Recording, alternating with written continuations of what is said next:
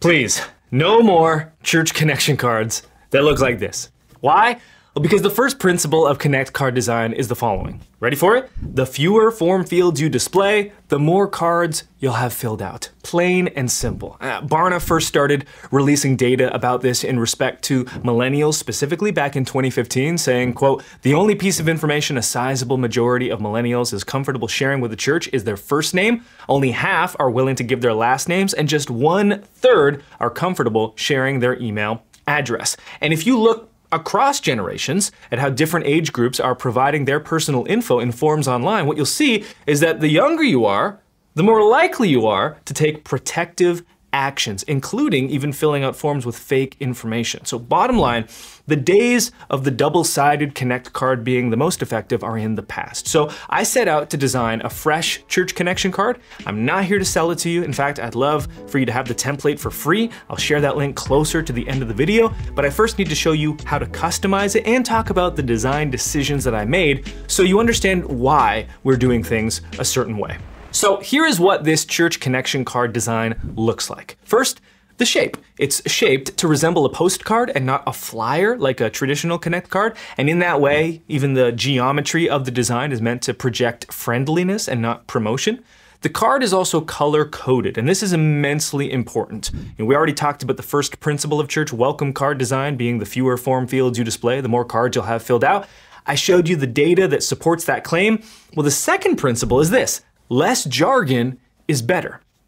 What is a Connect card anyway? If you've spent time in the church world, you know, but Connect card is a church-specific term. And the Connect card isn't for people already attending your church, it's for new people. So let's not introduce an unnecessary barrier here by calling the card by an insider term that won't be immediately understood by the exact group of people the card is for.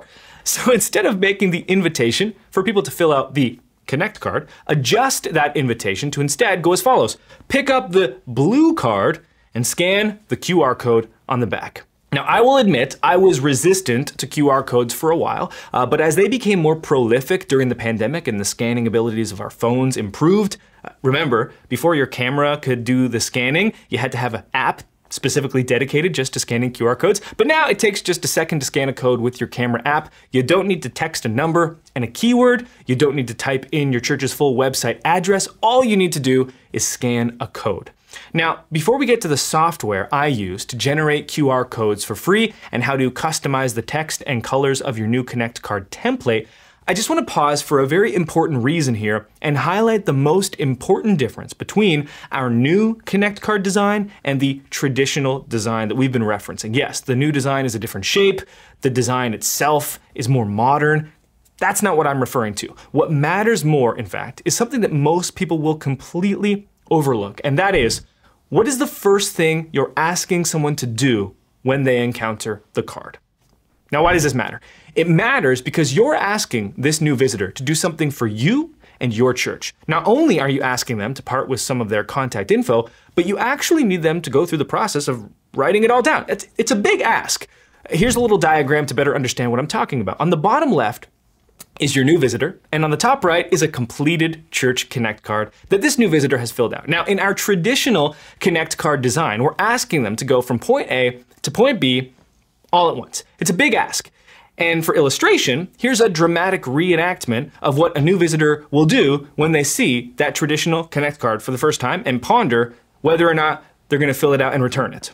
Now, in our new Connect card design, we're not asking them to go from point A to point B all at once. In fact, each step on the journey is a baby step, and we put the easiest step first so that the visitor can start building momentum on their journey toward the finish line. In the first step, all you need to do is find the blue card and scan the QR code. And by doing this, well, we're actually mirroring a more human way of asking for information. I mean, consider a real conversation that you would have with someone. You don't ask them 10 questions at once, you ask them one at a time.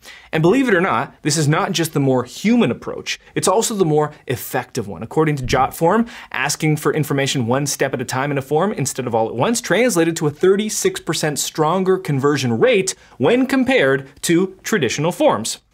Now, let me hit pause here because I can feel some of you viscerally reacting through the screen. Brady, enough with the data. You're spending way too much time sweating the details on a silly Connect card. For goodness sake, it doesn't need to be this complicated. We've got bigger things in church to worry about. than the color of a card in the back of a pew. And listen, I understand that we will not all see eye to eye on things like this, but I could not disagree with this position more. Some say the devil is in the details. I say the delight is in the details.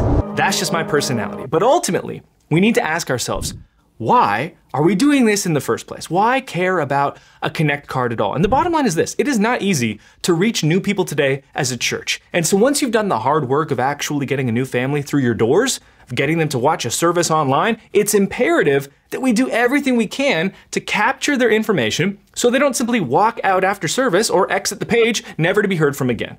So that we can connect them to pastoral care, so that we can do everything in our power to help them feel at home and know that they belong in this church. And guess what? Every little detail in this process contributes to us achieving that goal, or not. And in the same way a preacher will delight in the details of the exhaustive exposition of a scriptural text, in the same way a worship pastor will delight in the details of the mix on a Sunday morning and the transitions between one song to another and how the harmonies are all meant to blend together. In our department of church communications, we delight in these details because we know it can make an eternal difference in the lives of the people we care about. All right, let me show you how to customize this Connect card template. The first thing you'll need is a custom QR code. I've been using qrcodegenerator.com. They've got paid features, but will also allow you to generate QR codes for free. I'll start by pasting in the URL I want to use.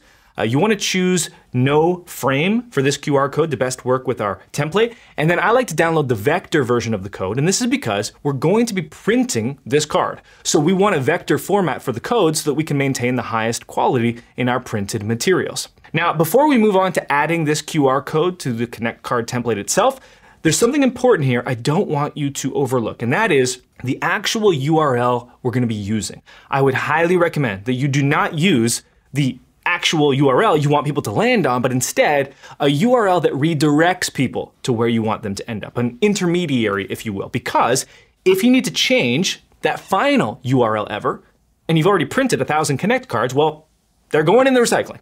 However, if you're using a redirection link, then you can change that destination URL whenever you want. So I'll show you how to do this using our platform Nucleus, the premium church website builder for small and mid-sized churches. Most website builders can do this. I'm just showing you the mechanics of how it all works. So in Nucleus, I'll go to Web, then Manage, and then Domain and Redirects. And I'm going to add a new redirect that goes from /QR-connect and redirects to the actual destination URL we want people to land on.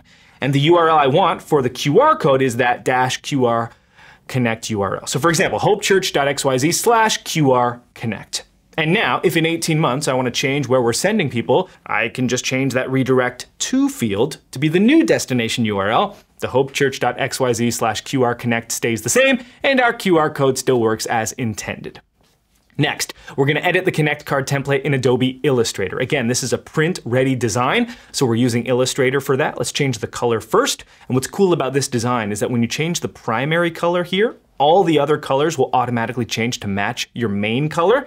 The next thing you'll want to change is the URL to match your church's main website domain. This is a nice fallback. If people don't want to scan the QR code for whatever reason, they can still go directly to the website. And it's also useful for helping people to memorize your website, which is, of course, the home for everything related to your church online. We'll change the URL on both sides of the card, just like we changed the primary color on both sides. And now we're going to drag in our QR code, making sure it is centered in the box provided, and done. Save this. It's ready for print. Now, this is not the only card template I want to give you today. We have another one to go along with your Connect card that looks like this. This one is the Next Steps card. If the Connect card is meant for new visitors connecting to your church for the first time, the Next Steps card is for everyone else in your congregation to assist them in taking their next step on any given week. These are the two main cards that we'd recommend having in the seat back of the pews or chairs.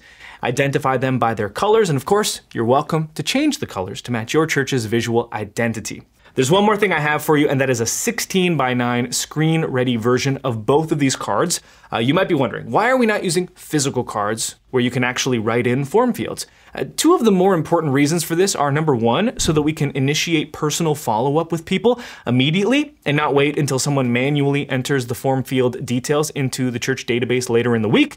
And also because today, many churches run in-person and online services. And it's important to me that all new visitors go to the same place when they're connecting to the church, whether they're visiting in person or online. So you can use these slides on the projector in the sanctuary while you're talking about these cards each week. That way people could also just scan the QR code on the screen if they wanted. These same slides would be on the screen during online church. And what's nice about this is that instead of using a link, someone can pick up their phone while watching online church on their TV or computer, scan the QR code, and connect to the church on their phone while online church is still on the TV or monitor, and that way they don't have to click away.